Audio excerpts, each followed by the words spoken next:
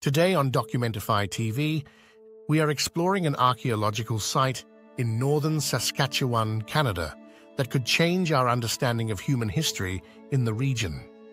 Let's take a closer look at this exciting discovery that may show Indigenous people lived in the area much earlier than we previously thought. The site is located near Prince Albert, Saskatchewan, on a bend of the North Saskatchewan River, surrounded by boreal forest.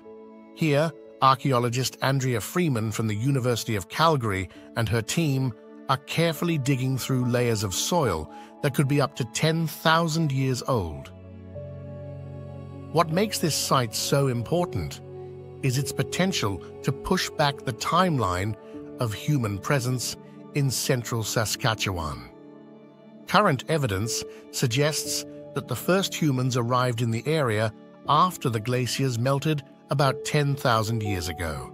However, this new site could prove that Indigenous people were living here nearly 1,000 years earlier than we initially believed.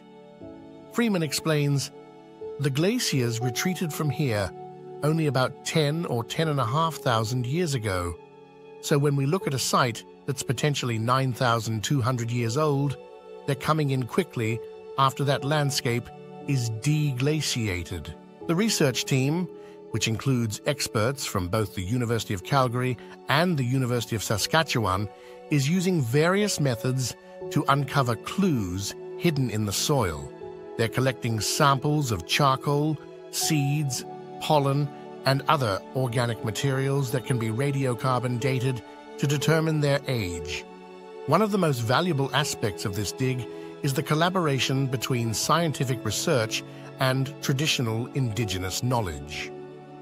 Willie Ermin, an elder from the nearby Sturgeon Lake First Nation, has been involved in the project from the start. He explains that the site, known as Assoahetan in Cree, was once a crucial crossing point for bison migrations. Assoahetan is the Cree word for this area, and it was a crossing for the buffalo to the south, to the Great Prairie, Ermine says. When we say we lived with the buffalo thousands and thousands of years, well, this site will prove this. This information aligns perfectly with the archaeological evidence, which includes bison bones and tools made from bison bone. Ermin believes that combining scientific research with traditional storytelling can provide a more complete picture of the past. He mentions a Cree narrative about how bison grew smaller over time as their diets changed, a detail he expects the bone samples at the site might confirm. The researchers have already made some fascinating discoveries. They've uncovered what appears to be an ancient hearth, marked by pieces of charcoal and a distinctive orange line in the soil. They've also identified dark lines called paleosols, which are ancient soils preserved under layers of sediment. These can provide valuable information about past climates and vegetation.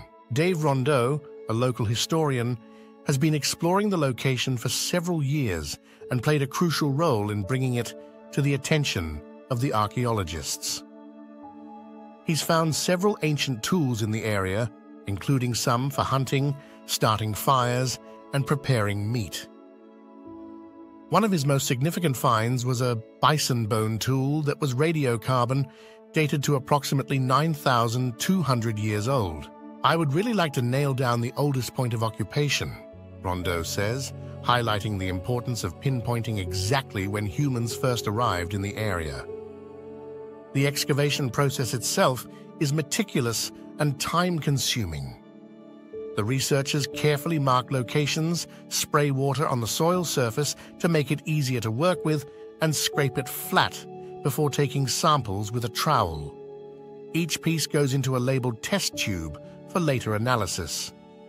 In the lab, some samples will undergo radiocarbon dating, while others will be examined under a microscope. This detailed analysis can reveal information about the plants and animals that were present in the environment at different times, giving clues about the resources available to early inhabitants.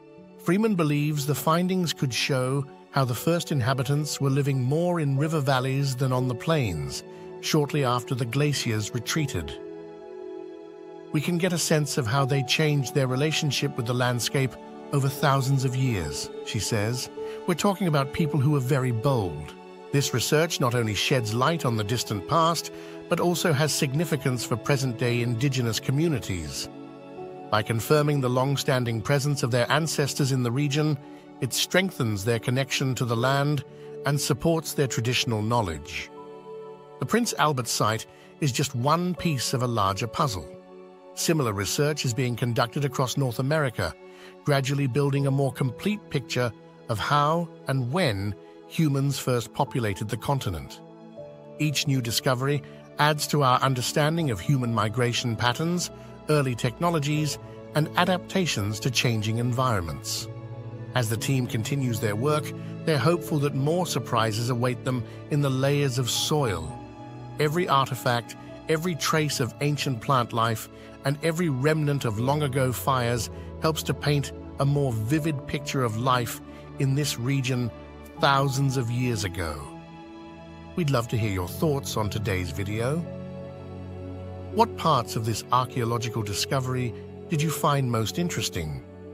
Do you think there are more sites like this waiting to be found across North America? Share your opinions in the comments below. Don't forget to subscribe to stay updated on more fascinating stories like this one. See you in the next video, right here on Documentify TV.